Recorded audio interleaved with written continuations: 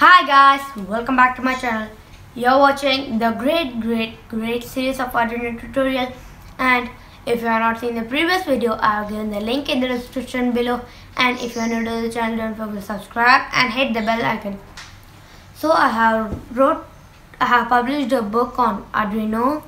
The link for it is in the description below. I'm not asking for donation. Instead, please support me by purchasing that book and support me.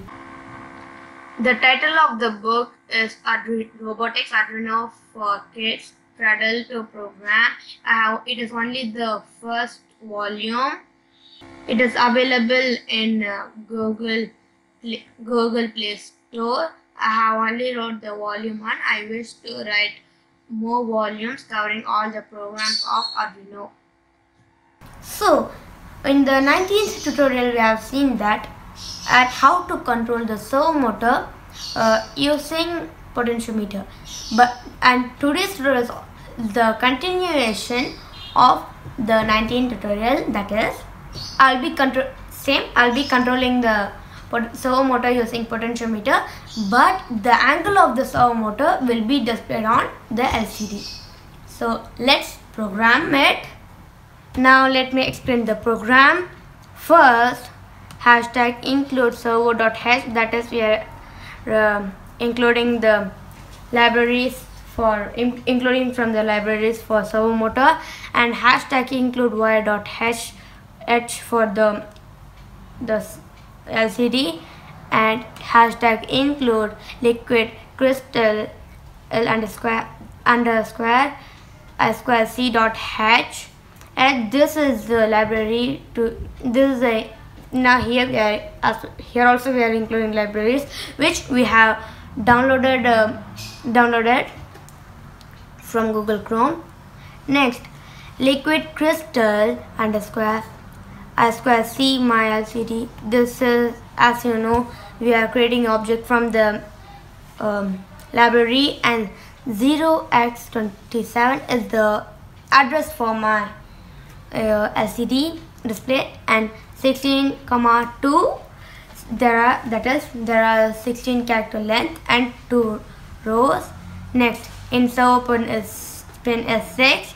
Next, int pot pin equal to A0, and int servo post is 0, and int pot valve L. Next, servo my servo, that is we are creating the object for servo as well. Next, void setup my servo.attach, that is we are attaching the library, we are attaching the servo. Next, my LCD.begin, that is we are beginning the LCD.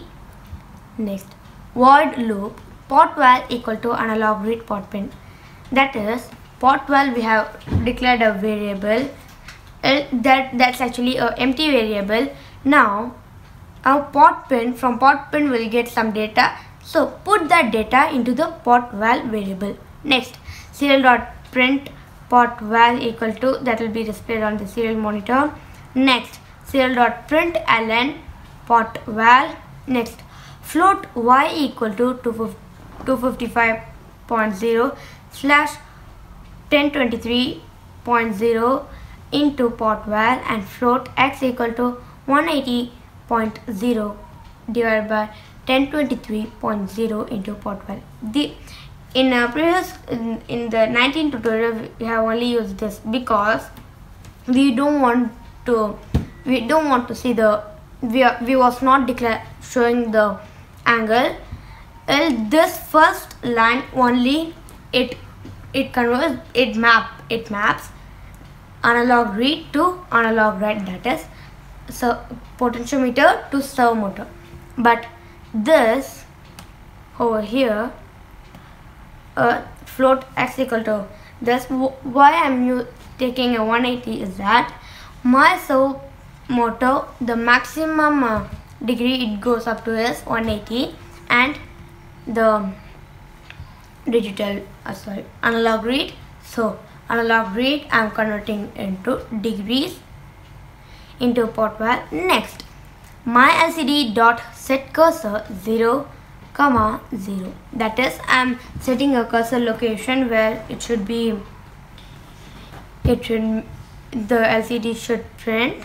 Now my LCD dot print, enter, open bracket, angle is, that is print the angle. First print in the 0th column and the 0th row, print angle is. Next, at 0th, in a 0th column, first row, print x, that is the degree, which writes, which the servo motor writes. Next, my servo dot write y, delay 500, that is delay for 500 milliseconds. So let's compile it. Compiling. Yeah, done compiling. Now uploading it. Uploading. Yeah, done uploading. Now just a second, I'll just adjust the camera. See over here.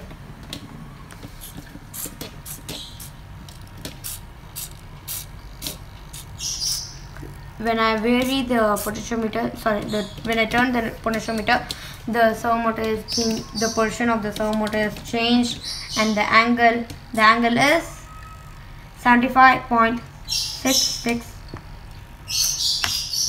Now see here, the angle is 110.50 and 32 showing, because the servo motor, the knob might be slightly turned. See, now it is around. Now it is standard of for 110.50. So this is the output. See here, now I am varying the potentiometer. The servo motor is also being changed and the angle is changed. It is 6.745 degree. Now it is 120.88. Now it is 36.604. Now let me explain the circuit of I2C. As you know, the ground and VCC pin will go to +5 and ground, and serial. In the previous video, I forgot to tell that serial clock is in Arduino. Serial clock pin is A5 and serial data is A4. These two pins can be used as analog read, as well as these two pins,